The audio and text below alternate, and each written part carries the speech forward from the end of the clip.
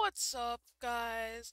Today we are going to be adding a pickup system. So you can do guns and stuff, but we're mainly gonna focus on ammo today. So what we're gonna do is we're gonna do the first setup. First, we're gonna need a folder in workspace. We're gonna need a folder in workspace. We're gonna have to call it items. We're gonna need a event called grab to send to the client to grab ammo. Uh, if you want, you can also put it in a stored inventory like I'm going to also show you how to do. Okay, so now we can actually start the code. I mean, we're obviously gonna need, oh my goodness, crackers just fell off my desk and they went into the abyss of behind my desk, which has not been touched for years. There's probably like millions of ants coming out right now because. And then I dropped a Coke. Today's not my day. It's gonna explode the second that I open it.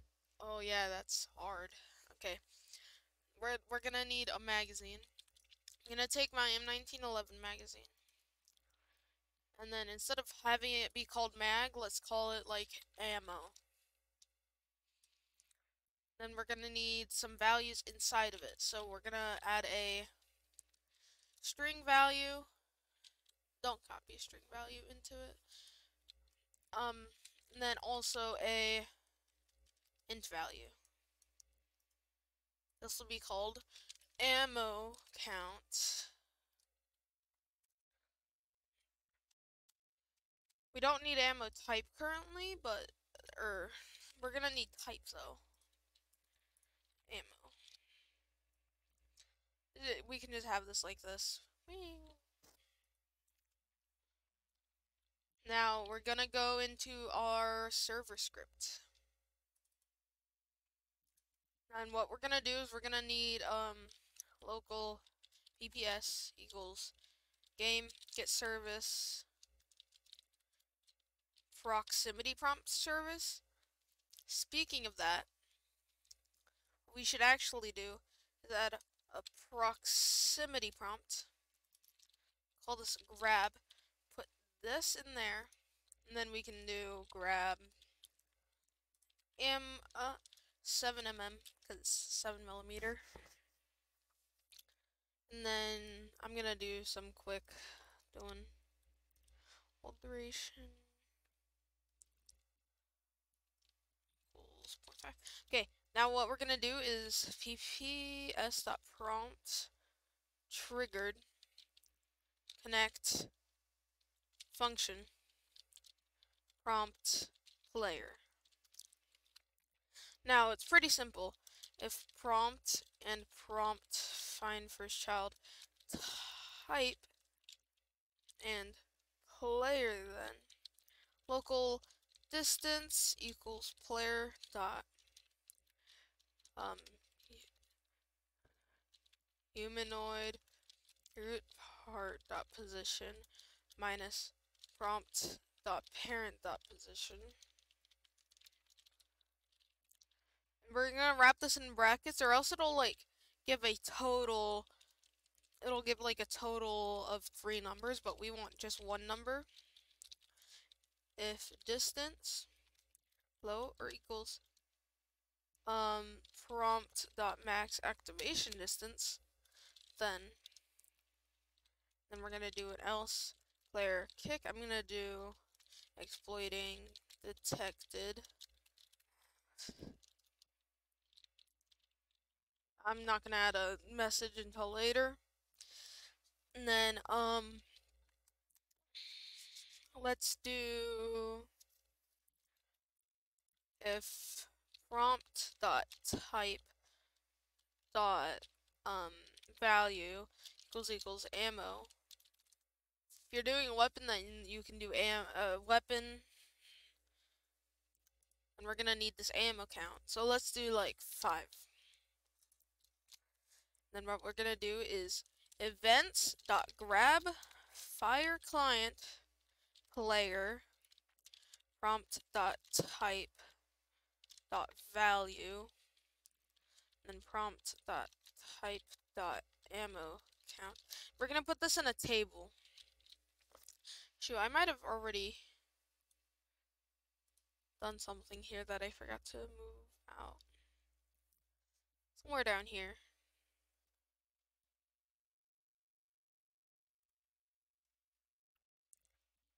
Okay, yeah, grab. We don't want that. Okay, so events.grab not on client event connect. We're not gonna add a player because, you know, we already have that. We don't need another player in this function. And then we're going to do type and then other types. Silly me, I forgot a function.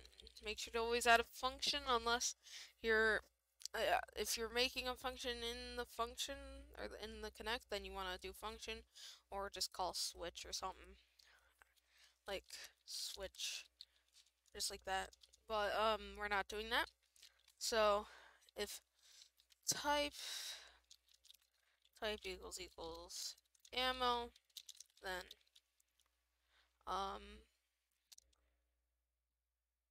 just gonna do ammo. Here. I just had a really pog idea.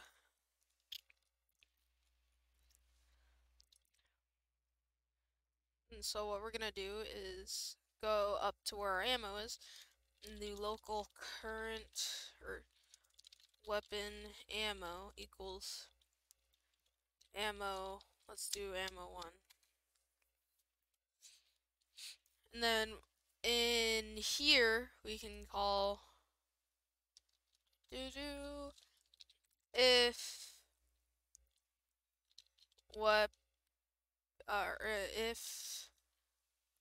weapon in hand dot name equals primary, then let's not like that, primary, then ammo or weapon ammo equals ammo 1, else weapon ammo equals ammo 2. Now that we have that, we can go into here and do weapon ammo plus equals, wait, here, let's actually, I just realized that'll only make this go up, so let's do 1. And then in our thing right here, let's do just 1 and then 2. So you can do down here, where is it? Ammo, weapon ammo, plus equals other types 1. Oh yeah, and then also in the service script we're gonna do prompt dot parent destroy. Okay, so now if we go over here, we grab it. I've been kinda dumb. Okay.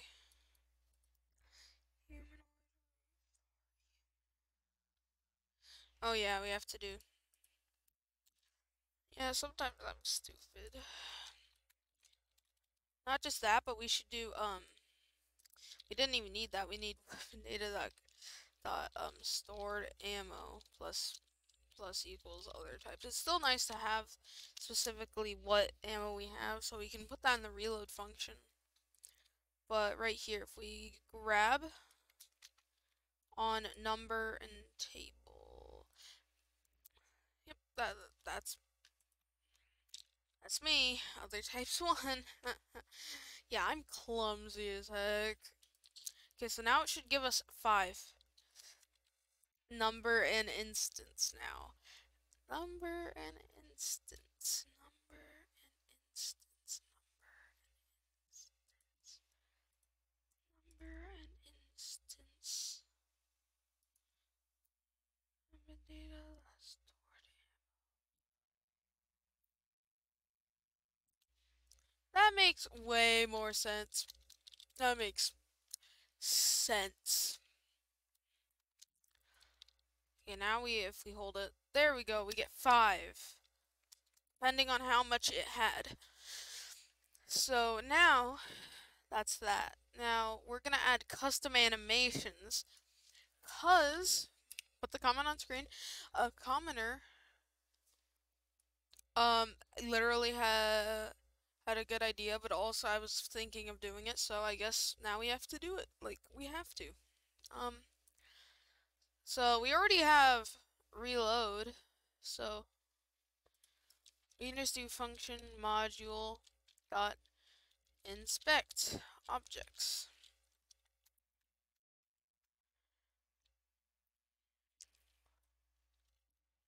And then we're gonna do the first 2 frames. We even need this anymore? No, we don't. I don't know why I still had that. Okay, so inspect, telling me,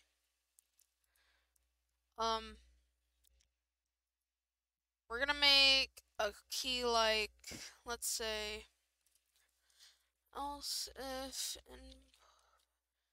input dot key code. We are using F for the grab because we have leaning, which is E. Equals enum dot key code. Let's say, what's a good key that doesn't normally take up space? B. Then my weapon data dot inspect, and then it should just,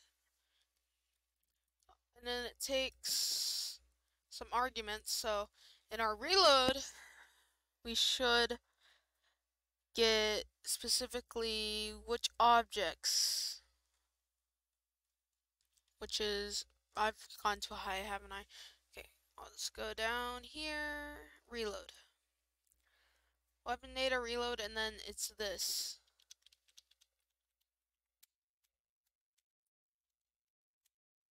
So this'll be our basic main, and then if you want to send more arguments, then you're able to. But this should be enough in case you want, like, let's say you are making the mag come out so they can inspect the magazine, then it'll do that. So let's see, if we press B, it should go do that and then never come back. Yes. Yes, you're shooting sideways now. That's fun.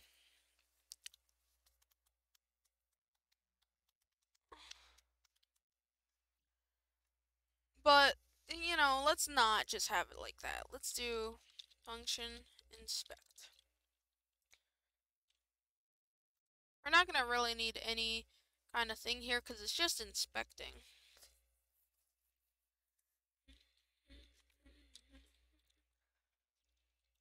And then we're also going to add at the top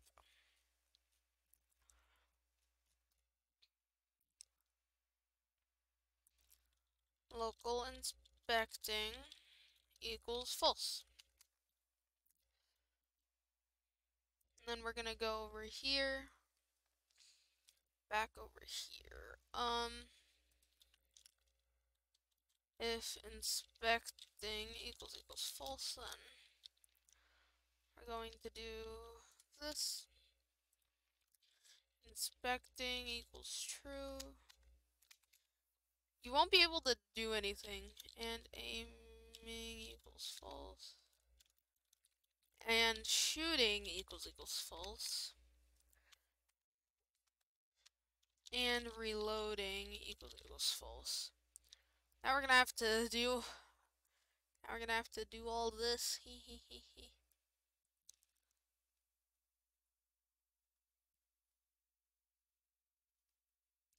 let's see. And not, inspecting. And not inspecting. Where is the aiming? By the way, we are going to use reload C-frame still because it works the same exact way. So we can just use it as a holder for everything. Where is aiming? I think it's... Nope, it's at the very top of my script. I keep having this. If not reloading and not inspecting, and not inspecting. Okay.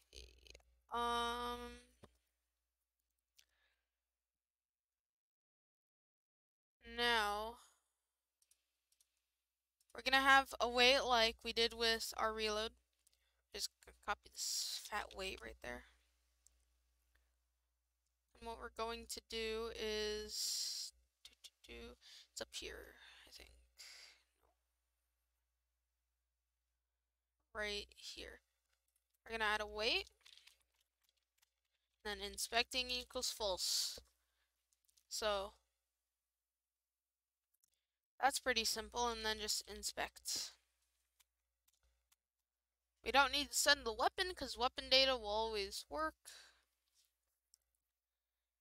And then there's also switch. We're also gonna wanna and not actually that's okay. Inspecting and not reloading and not shooting. Cause no errors. And then boom. And then we're gonna go back here because this is where we want to be. So what I'm just gonna do is do this. Watch. Math.rad 90 0 0 and then task.wait. Oh yeah, we're also gonna have to add a wait at the end. Or you know, like it's somewhere here. Where is it? When I was proving a point once, I'm pretty sure that I used a 0. Whatever. If you do just wait, then like on this or this. Wait, no, it has to be either on weld or weld. But yeah, you can use a 0 as a wait if you really want to. Task.wait point 1 and then tween joint.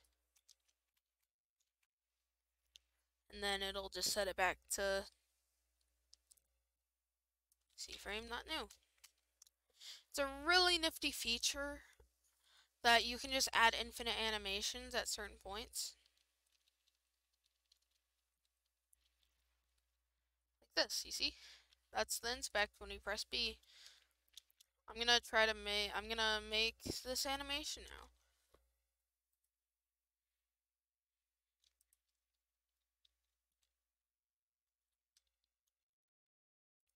Okay, that's all I'm doing. Yeah. I don't want to leave this like a 14-hour episode like every other episode. But what I can say is have a very, very, very good